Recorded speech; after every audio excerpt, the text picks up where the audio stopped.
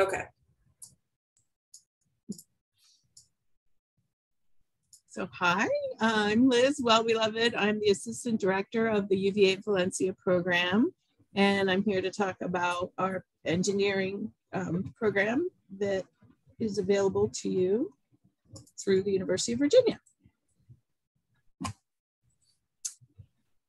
So we offer the engineering program during both fall and spring semesters. You get transcripts from the University of Virginia. The syllabus used are syllabi from UVA's engineering school, and our faculty here work in conjunction with the faculty in Valencia. We have our own center with a full-time staff, which would be sort of your home base. The engineering courses, of course, are all taught in English. When you're in the UVA Center, we do ask that you only speak Spanish though. And then all of our students do live with a host family around the city. So here's a shot of our center. It's located in the university part of Valencia. It's a large city, so there isn't really a set campus. It's an urban setting. It's a great space. This would be where you would have your Spanish language course or courses. This would be where you would have different activities. Your advisors would be there. The folks that coordinate your housing are based there. So this would be sort of your home base for the program. But engineering students also take their engineering courses at the Polytechnic University of Valencia. It's about a maybe 30-minute walk from where our center is. There's trams, buses, and students who are in engineering tend to be housed between the two campuses. So you'll have fairly easy access to both. Beautiful campus, and you have full access to all the facilities available there. So here are our engineering courses, fall and spring. There are differences in them, what's offered, but again, these are UVA courses, UVA credit. The faculty at the Polytechnica are using the UVA syllabus to teach the course. So you are getting a US discrete mathematics and theory course and transcript from the University of Virginia. Everyone does have to take a Spanish class. We offer 2010, 2020, which are the third and fourth semesters of Spanish, so an intermediate level. A lot of people can test into that if they took Spanish in high school or do some work over the summer to prepare. If you speak Spanish or have had some Spanish, you can take any of these courses based on your level. Semester students have the opportunity to sign up for a non-credit bearing service learning internship. It's a 1 to 3 hour a week commitment, but it's a great way to get out in the community, use your Spanish in a different context, get to know different types of people. Here's some sample internships that we have. A lot of them are placements in schools where you're going to go and work with children and help them with their English. But you can see there's lots of different options here.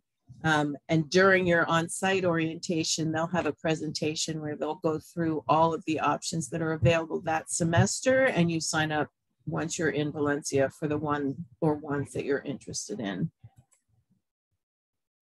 Our staff organize tons of different activities and events for you. We have 4 people that their full-time job is to be there for you. So there are always 2 people at our desk in our center.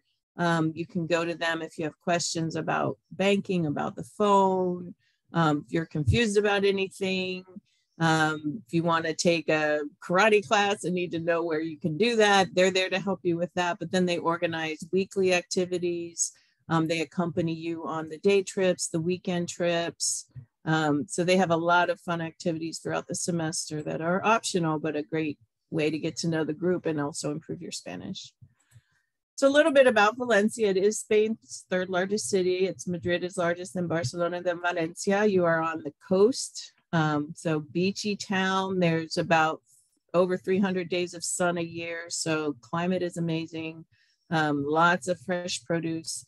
And it's also very easy to travel from Valencia to other parts of Spain. There's an airport in Valencia, and as you may know, bus and train systems in Europe are very efficient. So there's a lot of easy travel throughout the program. Valencia itself is entering its third millennia. So this shot is of the cathedral in the old part of the city. Behind this building is where they found the ruins of the Roman crossroads when the Romans founded the city. On the other side, down toward the coast, you have the more modern part of the city. Calatrava is a pretty well-known Valencian architect, and he designed this.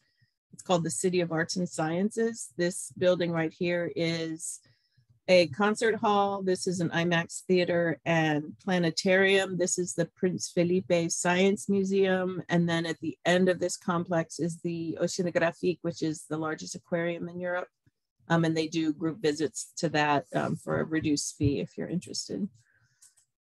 So here's another shot. You can see that City of Arts and Sciences down by the port, but this is the Rio. So in the late 50s, there were really bad floods and they diverted the river around to the other side of the city and debated what they were going to do with this space. There was some talk of turning it into a multi-lane roadway, but thankfully, smarter heads prevailed and they turned it into this beautiful park. So it stretches all around the northern border of what used to be the old walled city.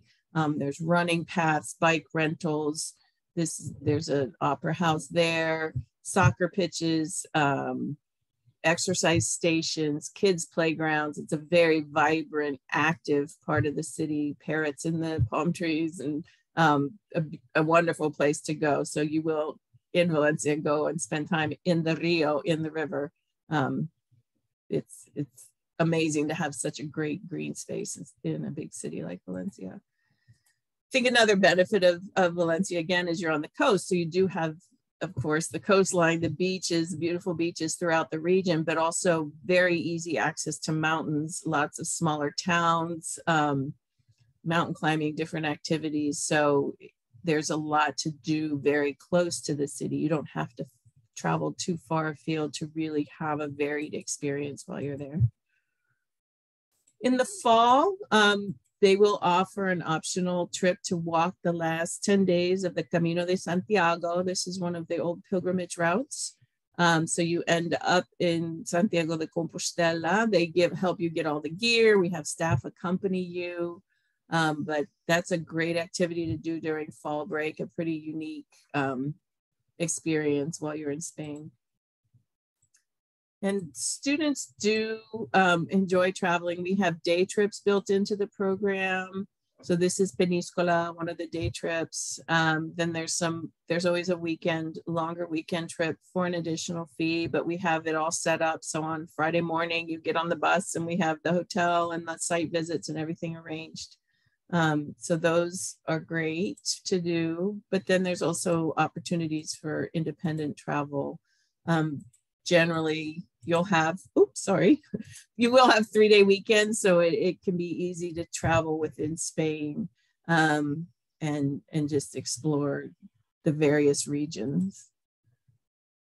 So in order to be accepted by the University of Virginia, you have to have at least a 2.5 GPA, should have, again, at least that 1 year of college level beginning Spanish or the equivalent. Again, a lot of people do have that coming out of high school. Or if you don't, but can make plans to do Spanish over the summer, you could be eligible for a fall semester.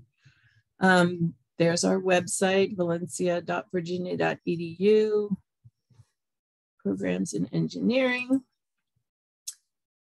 I have a placement chart here. So this is where you can see if you took an AP and got a 4 or 5, you're perfectly fine, ready to go. SAT 2. There is a placement exam on the UVA Spanish department website. So if you wanted to, you didn't maybe take the AP, but you could still take the placement test and see where you end up in 2010 or 2020. And I'll work with you on figuring that out. Here are dates. Applications are processed on a rolling basis. So as people finish their applications, we process them and let you know you're accepted.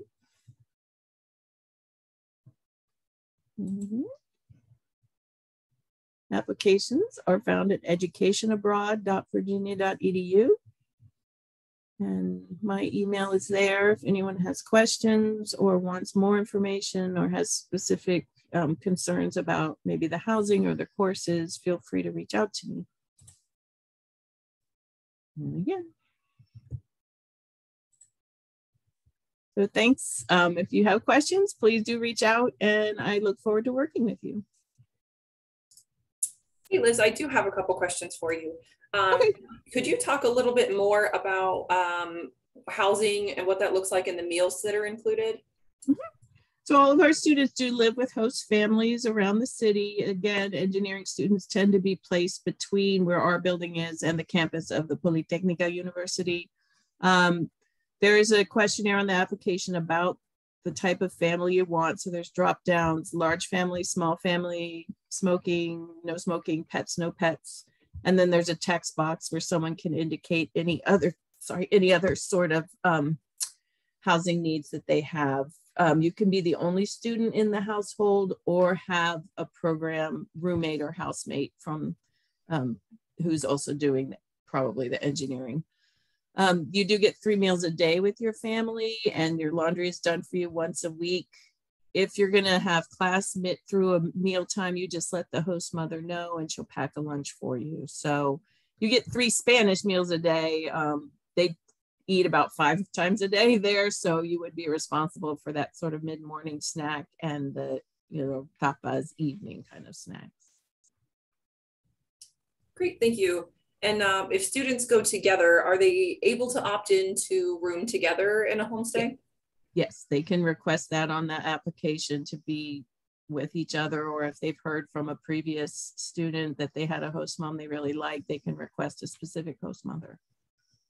Perfect. Okay.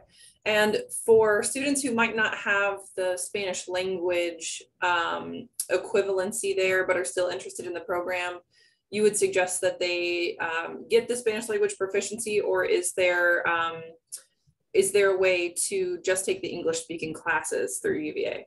You have to take at least 1 Spanish course. So we need them at least at that 3rd level. So the 1st semester of intermediate Spanish.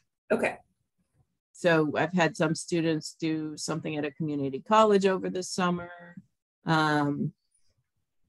We probably, starting this upcoming semester, are going to offer a language intensive week before the start of the program. It's very new. Okay. But there would be a nominal fee attached to that just for the housing mostly, but we would have an intensive Spanish week for engineering students before the other students arrive, so that they can really get more comfortable with the language.